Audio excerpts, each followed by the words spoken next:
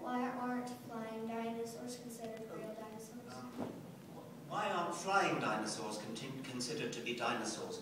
Well, flying dinosaurs, you could be meaning two things by that question. You could be meaning pterodactyls. Is that what you meant? Okay. Pterodactyls were flying animals, flying reptiles that lived in the time of the dinosaurs, but they're not considered dinosaurs just because their ancestry was a bit different. However, what's perhaps more surprising is that birds are flying dinosaurs, because birds spring from right in the middle of the dinosaurs. And the only reason we don't call them dinosaurs is that they're still here. And the word dinosaur was invented when fossils started being dug up. So it's a rather wonderful thought that actually the dinosaurs didn't go extinct. They're still here,